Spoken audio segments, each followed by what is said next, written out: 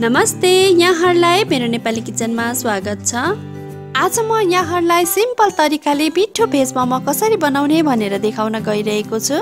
यसरी बनाएको भेज मोमो चाहिँ एकदमै मिठो हुन्छ।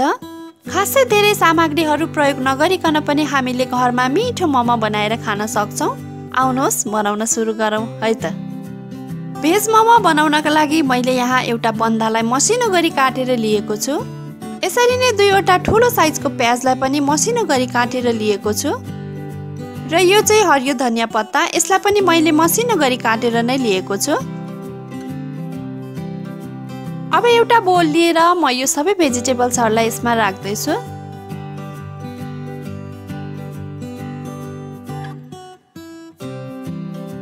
अब यसमा म स्वादअनुसार नुन पनि राख्दै छु। यो चाहिँ मोमो मसला हो। सानो चम्चीको 2 चम्चा मोमो मसलालाई पनि मैले यहाँ राखे। अब भेज मोमोलाई स्वादिलो बनाउनका लागि राख्नै पर्ने कुरा चाहिँ घिउ हो। मैले यहाँ 2 चम्चा र आधा घिउलाई राखे। यदि हजुरहरूसँग घिउ छैन भने यहाँहरूले बटरलाई पगालेर पनि राख्न सक्नुहुनेछ। अब यसमा म 1 चम्ची सोया सस पनि राख्छु। मैले यहाँ थोरै मात्रामा टेस्टिङ पाउडर पनि राखेको छु। यो चाहिँ अप्सनल हो, हजुरहरूलाई मन पर्दैन भने नराख्नु भए पनि हुन्छ। अब सबै मसलाहरू मैले यहाँ राखिसके। अदुवा लसुनको पेस्ट चाहिँ मैले यहाँ राखेको छैन। भेज मोमोमा अदुवा लसुन नराख्दा नै स्वाद मिठो हुन्छ। अब यो सबै मसलाहरूलाई म राम्रोसँग मिक्स गर्छु।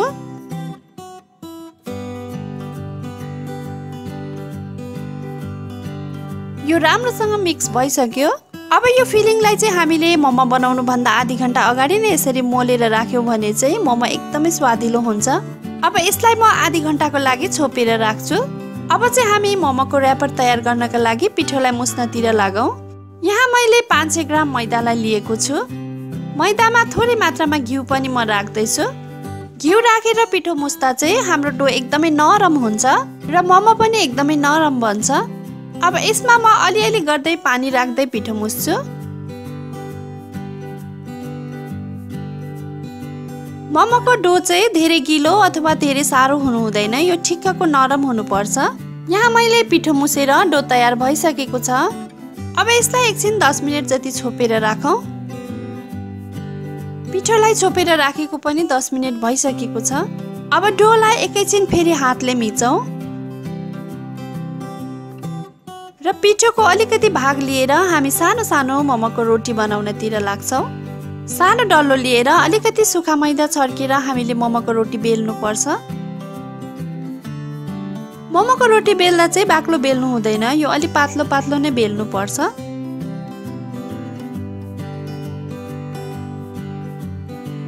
यसरी नै सबै रोटीलाई बेल्नु पर्छ।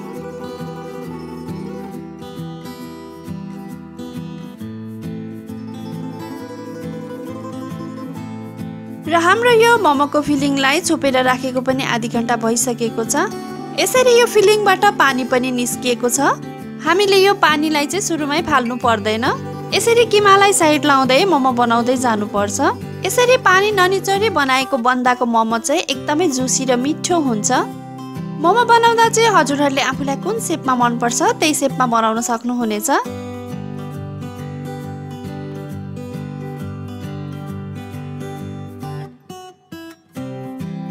मैले चाहिँ यस्तो शेपको मोमो बनाएको छु। मोमोको भाँडामा मोमो राख्नुभन्दा पहिला चाहिँ हामीले भाँडामा तेल दल्नु पर्छ। मैले यहाँ मोमो बनाएर भाँडामा राखिसके।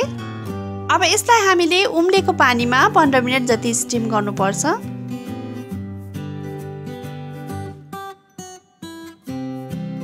लगभग 15-20 मिनेट स्टिम गरिसकेपछि म यो मोमोलाई खोल्दै छु। यो पाकिसकेको छ। अब यसलाई म प्लेटमा तातो सर्भ गर्दै छु। मैले चाहिँ यहाँ टमाटरको पिसेको अचारसँग मोमोलाई सर्भ गरेको छु। हजुरहरूलाई जुन अचार मन पर्छ त्यहीसँग खान सक्नुहुनेछ।